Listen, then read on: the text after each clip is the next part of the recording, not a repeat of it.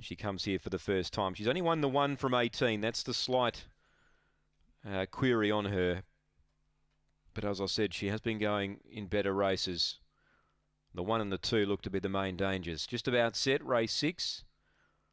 10 race card here at the bridge. Back here racing on Sunday night. Green lights turned on, set to run. Favourite box 4.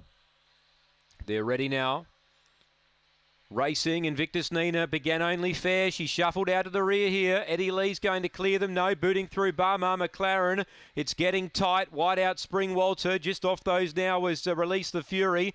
Well back Georgia Setti. Invictus Nina can't win up to the bend. Spring Walter now cleared out by 2. Barmar McLaren does the pursuing. They're 3 lengths on Release the Fury. Up the straight, still Spring Walter. And Spring Walter, is it? Oh, Barmar McLaren put a lunge in. It's very close. They're wide apart.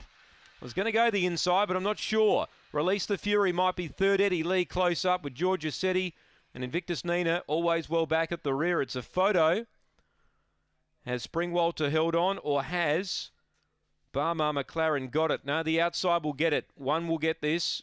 Barmar McLaren right on the peg. Has grabbed Spring Walter to win. 1 first, 7 second. 2 third, Release the Fury. 4